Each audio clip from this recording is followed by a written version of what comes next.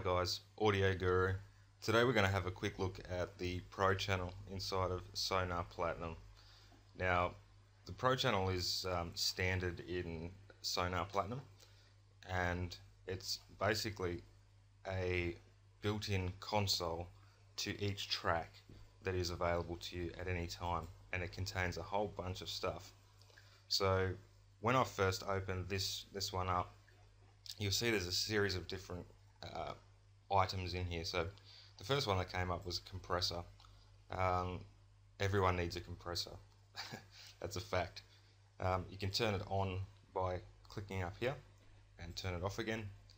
You've got all your controls, so input, attack, release, output, and down here you've got your ratio and your wet and dry controls. So you can control how much of the original signal goes through, which is useful. Then moving on down, we've got this really cool EQ.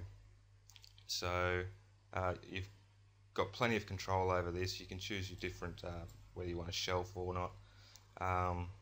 It just sounds really good. So you've got different types. So you've got G-type, E-type, and this basically controls how significant the curve is and the Q settings. So you can actually expand this by double clicking on it, and you get a larger graphical view. So whenever you do something here, it's also represented over here as well. So this just gives you a bit more freedom to work visually, so that's a really handy feature.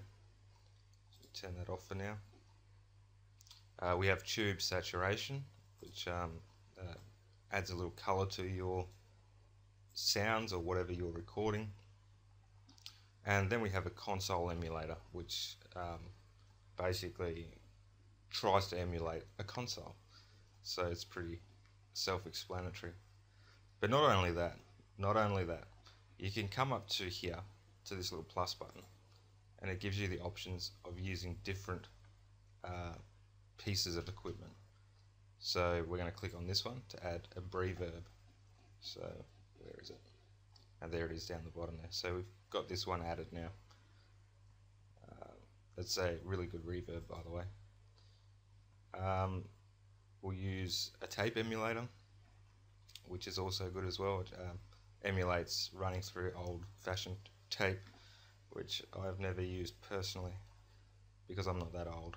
No, just kidding. But no, there is a really good bunch of stuff you can use in here, and this is available on every track. So if you guys aren't using it, I recommend it highly. That's where it is. Thanks for watching.